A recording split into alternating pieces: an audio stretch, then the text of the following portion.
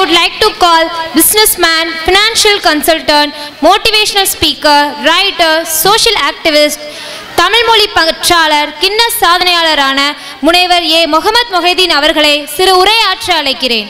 எல்லா புகழும் இறைவனுக்கே.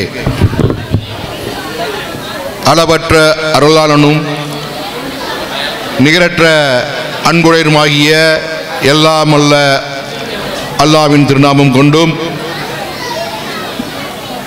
நமது நாயகம் ரசூலே கரீம் ஸல்லல்லாஹு அலைஹி அவர்கள் மீதும் அவர்களது சஹாபாக்கள், குடும்பத்தினர்கள், குறிப்பாக அவர்களது உம்மத்தாயிரம் அனைவர்கள் மீதும் சாந்தியும் சமாதானமும் உண்டாவதாக. ஆமீன். அல் அமீன் இன்டர்நேஷனல் ஸ்கூல் மற்றும் Tamil Nadu nursery and primary school நலச்சங்கத்தினுடைய விழாவாக இந்த முப்பெரு விழா நிகழ்வு கல்லடைக்குறிச்சியில் இந்த மாலை நேரத்தில் நடைபெற்றுக் கொண்டிருக்கிறது. மிகவும் மகிழ்ச்சியையும் பேரன்பையும் ஆனந்தத்தையும் தருகின்றது. எல்லா புகழும் இறைவனுக்கே. அல்ஹம்துலில்லாஹ். அல் அமீன் இன்டர்நேஷனலுடைய புதிய கட்டிட திறப்பு விழா,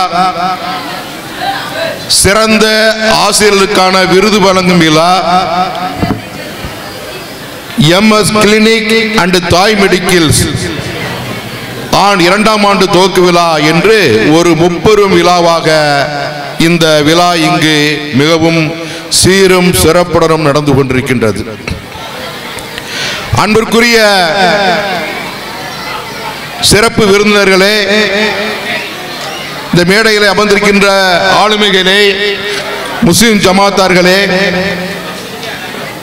பல்வேறு சமயத்தை சார்ந்த பேரறிஞர்களே, ஆசிரியர் பெருமக்களே, பெற்றோர்களே, மாணவ மாணவிகளே, உங்கள் அனைவருக்கும் எனது இனிய மாலை நல்வாழ்த்துக்களை மீண்டும் தெரிவித்துக் கொள்கின்றேன். அல் அமீன் இன்டர்நேஷனல் ஸ்கூலுடைய தாளாளர் அன்புக்குரிய நண்பர் எம்எஸ் ஹசன் அலி அவர்கள் 2 தினங்களுக்கு முன்பாக என்னிடம் வந்து கட்டாயமாக இந்த நிகழ்ச்சியில் நீங்கள் கலந்து கொள்ள வேண்டும் என்று கூறினார்கள். ஆகையால் வேறொரு நிகழ்வை, இன்று திருநெல்வேலியிலே நடக்க இருந்த நிகழ்வை நான் வர இயலாது. என்னுடைய கல்லடைக்குறிச்சியிலே, என்னுடைய சொந்த மண்ணிலே நடக்கின்ற இந்த அல் அமீன் இன்டர்நேஷனல் ஸ்கூலிலே கலந்து கொள்ள வேண்டும் எண்ணத்திலே தான் இன்று நான் உங்கள் முன்னால் நின்று கொண்டிருக்கின்றேன். அல் அமீன் இன்டர்நேஷனல் ஸ்கூல் கடந்த 10 வருடங்களுக்கு முன்பாக அல் அமீன் நர்சரி ஸ்கூல் என்ற பெயரிலே எனது மதிப்புக்குரிய நண்பர்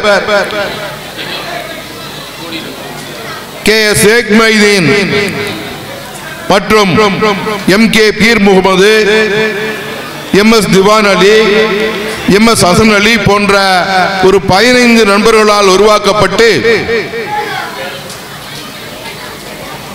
பல சிரமங்களுக்கு இடையே, இன்னல்களுக்கு இடையே, போராட்டங்களுக்கு இடையே அந்த அல் அமீன் நர்சிங் ஸ்கூலை வளர்த்து ஒரு நல்ல நிலைக்கு கொண்டு வந்தார்கள். அதற்கு அவர்களுக்கு ஒரு வாழ்த்துக்களையும் பாராட்டுக்களையும் நாம் தெரிவித்துக் கொள்ள வேண்டும் என்று இந்த நேரத்தில் நான் தெரிவித்துக் கொள்கின்றேன். ஏனென்றால் அன்றைய காலகட்டத்திலே அந்த நேரத்தில் அவர்கள் முயற்சி எடுக்கவில்லை என்றால் இந்த நேரத்தில் இந்த முப்பெரு விழா நடக்குமா என்பது ஒரு கேள்விக்குரிய விஷயம். ஆனால் அவர்களுடைய சூழ்நிலை, வியாபாரம், அவர்களுக்கு நேரையின்மை, இதை கண்காணிக்க இயலாது என்ற காரணத்தினால் அன்புக்குரிய நண்பர் எம்.எஸ். ஹசன் அலி அவர்கள் இந்த பள்ளியினுடைய பொறுப்பை ஏற்று, முழு நிர்வாகத்தையும் ஏற்று எடுத்துக்கொண்ட ஒரு 3 வருடங்களிலே மிகவும் சிறந்த முறையிலே பள்ளியை சீரமைத்து இன்று ஒரு புதிய கட்டிடத்தை வழங்கி ஒரு முப்பெரு விழாவாக நடத்தி கொண்டிருக்கிறார் என்பதால் அது பெருமைக்குரிய விஷயம். அதற்காக அவருக்கும் அவரது பெற்றோர்களுக்கும் அவரது சகோதரர் திவான் ஒளி அவர்களுக்கும் கல்லடைக்குறிச்சி ஜமாத்தை சேர்ந்த அனைத்து தலைவர்களுக்கும் நண்பர்களுக்கும் என்னுடைய வாழ்த்துக்களை தெரிவித்துக் கொள்கின்றேன். மறைந்த ஷேக் மொய்தீன் திவான் ஒலி அவர்கள் இவரது தந்தை எனக்கு கடந்த ஒரு 40 வருடங்களுக்கு முன்னாலே நான் அவருக்கு எனக்கு பழக்கம் இருந்தது. அன்றைய காலகட்டத்தில் எனது தந்தையார் ஒரு ஹோட்டல் வைத்திருந்தார். அந்த ஹோட்டலிலே அடுப்புக்கரியை நாங்கள் வாங்குவது இவரது தந்தையார் அவர்கள்தான் என்பதை இந்த நேரத்தில் சொல்கின்றேன். ஏனென்றால் ஒரு சாதாரண தொழிலாளி தனது உழைப்பின் மூலமாக வெற்றி பெற்று ஒரு தொழிலதிபராக மாறி தனது பிள்ளைகளையும் தொழிலதிபர்களாக ஆக்கியது மட்டுமல்லாமல் மனித நேய சேவைகளை, மனிதர்களுக்கு சேவை செய்ய வேண்டும், மக்களுக்கு நன்மை செய்ய வேண்டும் என்ற ஒரு எண்ணத்தையும் மக்கள் மனதிலே ஊன்றியதன் காரணமாகத்தான் இந்த அல்லமையின் இன்டர்நேஷனல் ஸ்கூல் இன்று சிறந்த ஒரு வெற்றியை பெற்று இந்த முப்புர விழாவை நடத்தி கொண்டிருக்கிறது. நண்பர்களே, இறைவன் திருக்குறானிலே கூறுகின்றார், நான் உங்களுக்கு கொடுத்த அருட்கொடைகள் எல்லாம் உங்களை சோதிப்பதற்காக. நீ நன்றி உள்ளவனாக இருக்கிறாயா அல்லது நன்றி மறந்து இருக்கிறாய் என்று இறைவன் சோதிப்பதற்காகத்தான் ஒவ்வொருவருக்கும் செல்வங்களையும் சொத்துக்களையும் அதிகாரத்தையும் ஆளுமையையும் வழங்கி கொண்டிருக்கின்றான். அப்படிப்பட்ட செல்வத்தை பெற்ற இந்த பெருமக்கள் தங்களுடைய தந்தையின் நினைவாக தந்தை தமக்கு கற்றுக் கொடுத்த அந்த மனித நேயத்தை மக்களுக்கு வழங்க வேண்டும் என்பதற்காக இந்த பள்ளிக்கூடத்தில் மாணவர்களுக்கு 50% தள்ளுபடியுடன் இந்த பள்ளிக்கூடத்தை நடத்தி வருகிறது என்றால் உண்மையிலே அவர் ஒரு அர்ப்பணிப்பு கல்விக்காக தன்னை அர்ப்பணித்துக் கொண்டிருக்கின்றார். அவருடைய மற்ற தொழில் வரக்கூடிய வருமானத்தை இந்த பள்ளிக்கூடத்திலே அவர் போட்டு பள்ளிக்கூடத்தை நடத்த வேண்டும், இந்த பகுதியில் உள்ள மக்கள் எல்லாம் வெற்றி பெற வேண்டும், நாளையிலே பெரிய ஆளுமைகளாக வர வேண்டும் என்ற எண்ணத்திலே அவர் செய்யக்கூடிய இந்த பணிக்காக அவரை நாம் பாராட்டுகின்றோம். அது மட்டுமில்லாமல் அவர் இந்த கல்வி பணியோடு மட்டுமில்லாமல் மருத்துவ பணி, 2 விஷயம் இருக்கு. கல்வி மருத்துவம் என்பதுதான் மக்களுக்கு அன்றாட ஏழை மக்களுக்கு தேவைக்கூடிய ஒரு நிகழ்வாக இருக்கின்றது. அந்த மருத்துவ பணியிலே குறைந்த அளவு அந்த பணத்தை வாங்கி கொண்டு தரமான டாக்டர்களை வரவழைத்து ஒரு சிறந்த சேவை செய்து வருகின்றது இந்த எம்எஸ் கிளினிக் அண்ட் தாய் மெடிக்கல். அதற்காகவும் அவரை நாம் பாராட்டுகின்றோம். அது மட்டுமல்லாமல் எனக்கு இப்போது ஒரு ஆசிய தின விழாவிற்காக டாக்டர் ராதாகிருஷ்ணன் விருது கிட்டத்தட்ட ஒரு 100 ஆசிரியர்களுக்கு இங்கு வழங்கினார்கள். தமிழ்நாடு நர்சரி அண்ட் பிரைமரி பள்ளி நலச்சங்கத்தின் சார்பாகவும் அல்லமின் இன்டர்நேஷனல் ஸ்கூல் சார்பாகவும். அது எவ்வளவு பெரிய விஷயம்! மாணவர்களை உருவாக்குவது கல்விக்கூடங்கள். மாணவர்களுடைய கல்விக்கூடங்களாக இருந்தாலும் அங்கு மாணவர்களுக்கு சொல்லக்கூடிய ஆசிரியர் பெருமக்களுக்கு ஒரு உற்சாகம் தர வேண்டும், ஊக்கம் தர வேண்டும் என்பதற்காகத்தான் அரசு அந்த ஆசிரியர் தின விழாவுக்கு அவர்களுக்கு விருது வழங்கி கௌரவிக்கின்றது. எல்லா ஆசிரியர்களுக்கும் வழங்க முடியாது என்ற காரணத்தினால் இந்த Tamil Nadu nursery and primary school கிட்டத்தட்ட தமிழ்நாட்டில் இருந்து ஒரு 100க்கும் மேற்பட்ட ஆசிரியர்களை வளைத்து அவளுக்கு டாக்டர் ராதாகிருஷ்ணன் விருது என்று வழங்கி ஆசிரியர் பெருமக்களை கௌரவித்துள்ளது. அதற்காக நாம் அவருக்கு மீண்டும் ஒரு முறை நாம் கரகோஷம் எழுப்ப வேண்டும். ஏனென்றால் ஒரு மாணவனை உருவாக்குவது ஆசிரியர்கள் தான். பெற்றோர்களின் பங்கும் இருக்கின்றது. இறைவனால் படைக்கப்பட்ட அனைத்து குழந்தைகளுமே அறிவாளிகள் குழந்தைகள் தான். ஆனால் அவர் நல்லவது ஆவதும் கெட்டவர் ஆவதும் அன்னை வளர்ப்பதில்லைன்னு சொல்லியிருக்காங்க. ஆக பெற்றோருடைய பங்கு, குறிப்பாக தாய்களின் பங்கு ஒரு மாணவனை மேலோக்கி செல்வதிலே முக்கியமாக இருக்கின்றது. அதை விட ஆசிரியர்களின் பங்கு அந்த மாணவனுடைய திறமையை கண்டு எந்த துறையிலே அவன் சிறந்த விளங்க வேண்டும் என்பதற்காக அவனை உருக்கி செருக்கி தயார்படுத்தி ஒரு வெற்றியாளனாக ஆக்கி கொண்டிருக்கின்றானே. அப்படிப்பட்ட ஆசிரியர் பெருமக்களை இந்த ஆசிரியர் தினத்திலே பாராட்டி கௌரவித்து விருது வழங்கியது மிகவும் ஒரு போற்றுதலுக்குரிய விஷயம். இந்த நேரத்திலே நான் ஒன்று மட்டும் நான் இந்த மாணவர்களை கேட்டுக்கொள்கின்றேன். அன்புக்குரிய மாணவர்களே, நமது முன்னாள் குடியரசுத் தலைவர் டாக்டர் ஏபிஜே அப்துல் கலாம் அவர்கள் வருங்கால இந்தியாவினுடைய தூண்கள் இந்த மாணவர்கள் என்று கூறினார்கள். மாணவர்களே, நீங்கள் கனவு காணுங்கள் என்று கூறினார்கள். கனவு என்றால் என்ன? தூங்கும் போது வருவது கனவு அல்ல, உன்னை தூங்க விடாமல் செய்வதுதான் கனவு. எப்படி? தூங்க விடாமல் செய்வதுதான் கனவு. மாணவ செல்வங்களே, நீங்கள் எல்லாரும் வருங்காலத்திலே ஒரு இன்ஜினியராக, ஒரு டாக்டராக, ஒரு வக்கீலாக, ஒரு அக்கவுண்டண்டாக, ஒரு விஞ்ஞானியாக, ஏன் அரசியல்வாதியாக, ஒரு எம்பியாக, எம்எல்ஏயாக, அமைச்சராக, முதல்வராக, ஏன் இந்த நாட்டினுடைய இந்திய நாட்டின் முதல் குடிமகனான ஜனாதிபதியாக கூடிய தகுதி உங்களுக்கு இருக்கின்றது மாணவ செல்வங்களே. அப்படி என்றால் அந்த தகுதியை வளர்த்துக் கொள்வதற்கு நாம் என்ன செய்ய வேண்டும்? முயற்சி எடுத்துக்கொள்ள வேண்டும். தன்னம்பிக்கையுடன் வாழ கற்றுக்கொள்ள வேண்டும். தோல்வி வந்தால் துவர்ந்து விடாமல் மீண்டும் மீண்டும் அந்த இலக்கை அடைவதற்காக, லட்சியத்தை அடைவதற்காக, அதை பெறுவதற்காக நீங்கள் போராட வேண்டும், அர்ப்பணிக்க வேண்டும்.